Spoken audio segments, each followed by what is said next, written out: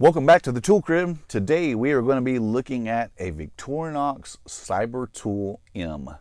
And this was loaned to the channel by outside the target demographic. He was kind enough to send me actually several different models of his Victorinox knives and some that I had never even laid hands on before. Well, I've been going back and forth. I had to go run to Houston, go do a quote on a couple of different jobs, but I finally got back and had a chance to sit down and look at this one really closely. And this is my first experience with the Cybertool, and I got to tell you, I'm really impressed with the Cybertool, more so than I ever thought I would be. Let's take a look at the Cybertool M. First, we'll get the specs out of the way. This overall is a 91mm frame, so it's about 3 9/16 of an inch long overall. It's about 1 1/16 inch wide, or about 27 millimeters, and thickness is right at 1 inch is what I measured it at to its thickest point, so about 25 millimeters. This particular one comes with the, what do they call them? The ruby translucent scales. So, and you'll notice one of the things that he does, and I could have changed it out, but I just decided to leave his in. He puts reflective paint on each of his implements on the scale tools, so that at a glance, or glow in the dark, I guess, he could tell exactly which one he's got, and then if for any reason he ever dropped one in the dark, he could more readily and easily find it, which is a nice little tip, actually. Well, let's get into the tool set of this Cybertool M. All right, let's get started here. The first thing we're going to look at is the little pin blade. And most of these tools that you see on here, most of these implements are going to be pretty common with most Victorinox knives that come with and you can see he's really used this one too. This has worn in really well. And the first one is the little pin blade. Always nice to have an extra knife. Of course, me personally, well, maybe not in this knife, but in some of the smaller knives, I prefer something that's, I would prefer to have a fingernail cleaner instead of that, but to each their own. Then you have the knife blade, the main knife blade. Now, the knife blade on these is, well, actually all the steel that they use in all their implements is going to have that higher chromium content, going to be more rust resistant than competitors, but it's also going to be softer steel than competitors. So while it doles out quite a bit quicker than what you get from such as like 428C out of Leatherman, or especially 154 CM, the benefit is you can sharpen them up really fast. The next tool is something that I think that, you know, this is one of my favorite tools from Victorinox on their 91mm. I think their 91mm scissors is like the perfect size EDC scissors, and they're just so incredibly sharp. They just work well. The only thing that I didn't like about Victorinox scissors was it just seems like it's a weak spring, but you can easily replace the spring. I've kind of gotten over that. I've gotten so used to my Surge with its lever spring that it's something that bothered me about Victorinox knives, but I really have kind of gotten over it because the quality of the scissors is just so incredibly good. Now, the next tool is something that's going to be useful in a tool like this, actually. Normally, I don't like these pliers because they're kind of useless for major tasks, but this is kind of built around the tech industry.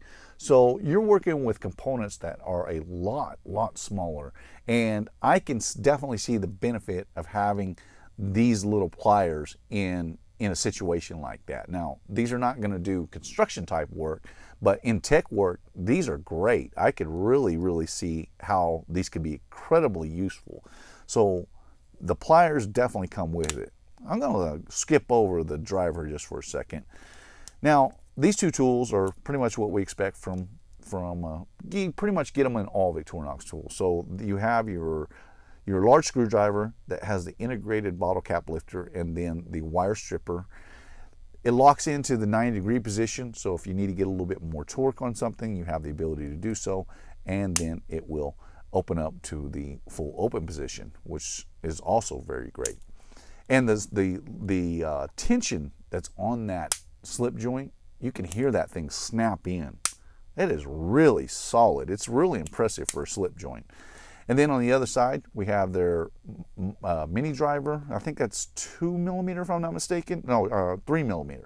and then their can opener, which Victorinox can openers just work great. I'm actually going to leave that driver for the very last.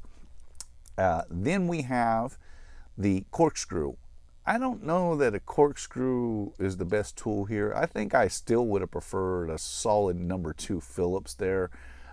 I think because this is kind of tech tool oriented, I just don't see the need for that particular implement. But the benefit of that is you get the little micro driver with it, so that's a plus. And then behind there you have the little stainless steel straight pin, and because these are plus scales, you get all the great scale tools, which we'll look at in just a second. This one also has an awl and the all-purpose hook. And then on the scale tools, you have your tweezers. And then on the opposite side, you have your toothpick and the ballpoint pen. And we'll just use Felix Himmler's little trick of sliding that ballpoint pen into the hook, set the hook down, and now you have created a nice little writing surface. That's actually pretty great little trick, and I like showing that off. And that is Felix Himmler's, not mine, not my little trick, but that's where I learned it off his channel. Great channel, by the way. Check it out if you have time.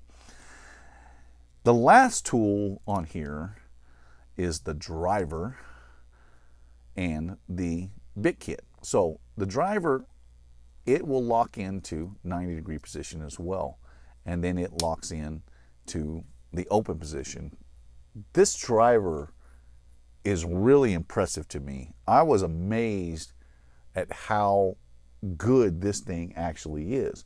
And it actually has, let's see, it has 8 different drivers and 2 different nut drivers. So it's actually a 2-stage in here, and it may be difficult to see. I'll try to line that. So you've actually on the top, you've got a 5mm, and then down below, which is the diameter of these bits, is a 4mm. So you actually have kind of 2 wrenches in one right there. Then all of the bits are double-sided, and they use a ball detent as a retention. The only thing I wish that Victorinox did is, because they have these, I wish they had a more complete set of these bits, because I could definitely see a lot of people buying that set and then mix and matching to fit their needs a little better. So this one comes with the small flat driver, and then this is a number 2 Phillips actually. It's actually pretty good. And then that will sit in there. And then on the next tools, you have an Allen head. I'm not sure what the dimensions are on here. I'll have to check on the website, and I'll just kind of link them in here. And then you have a Torx driver on the opposite side. Your next bit is double Torx on both sides. And then the last is, this is a combination. Actually, that is, what is that? That's a number 1, and that's an aught is what it is. So you have an aught screwdriver, a 1 screwdriver, and a 2 Phillips. So that's really nice. What really impresses me about this is how solid that driver is. Again, this is my first experience with the tech tools, the Cybertools from Victorinox.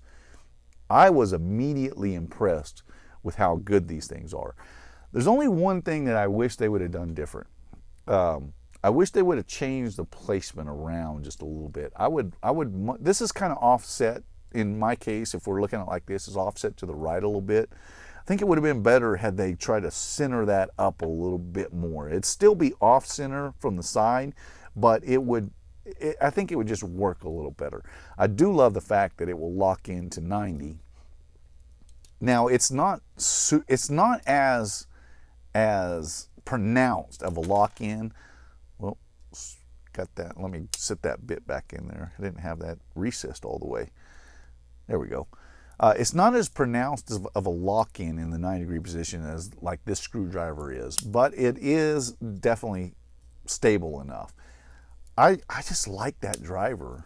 Now the Cybertools are a little expensive, and the only reason I never got them is because I just don't have a need. I work, I'm blue collar, so I work in construction and stuff. I don't work with tech stuff very often, few and far between. And so I didn't have a need to have this type of tool, but I'm really impressed with this Cybertool M. It has a lot of usable, good usable features, and surprisingly enough, this is probably one of the first Victorinox knives that I actually think this little plier set is in the right tool this time. You have it in other tools, and I guess if you're a fisherman or something, it might be helpful to be a little hook degouger or something, but well, and then if you have the Champ, you have that anyway. But in tech industry, I could see where the pliers are definitely more useful. This has been a look at the Cybertool M, and honestly, not being someone who needs this type of tool, it's actually kind of impressive. It really is. The Cybertool M, ladies and gentlemen, thank you for watching, and I'll see you in the next one.